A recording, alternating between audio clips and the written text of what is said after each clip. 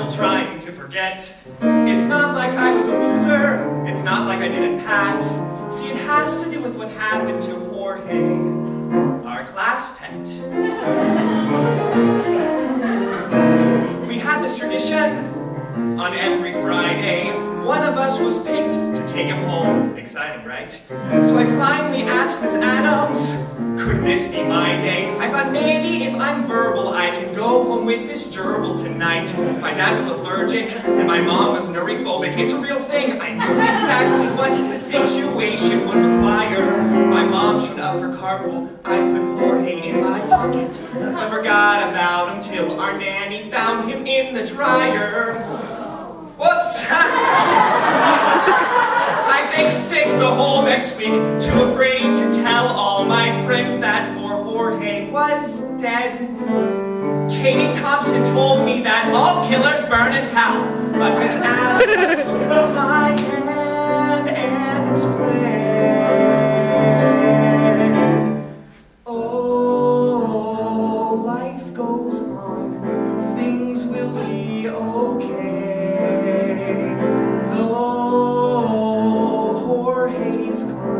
Tomorrow is a brand new day. Everyone makes a couple mistakes somewhere along the way.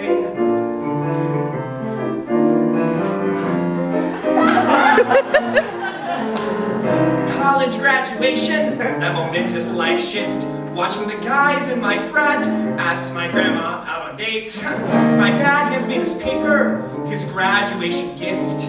The only documentation of his parents' immigration to the States. He looks at me with pride and says, I'd like for you to have it, because your heritage can teach you more than what you've learned in class. Well, I misplaced the paper, but that night at Beta's party, my friend was drunk and found it just in time to wipe his...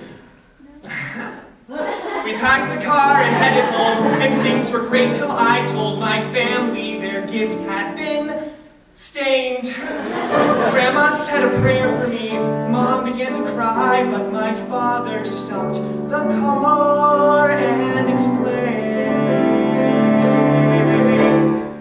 oh, life goes on, things will be okay.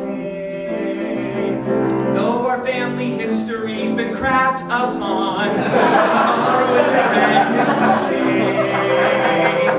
Everyone makes a couple mistakes somewhere along the way.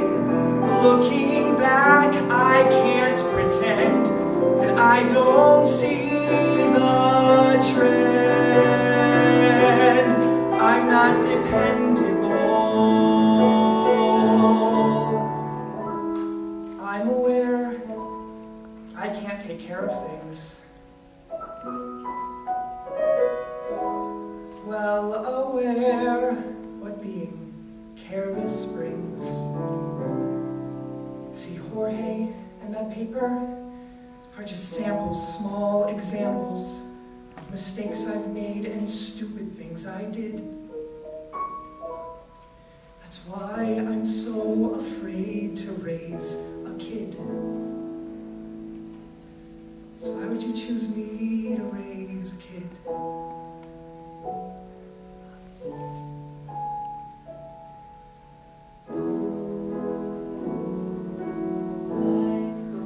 What if I drop him? What if things don't turn out okay? What if I forget to feed him? What if I start to need him and he goes away? What if I make just one mistake?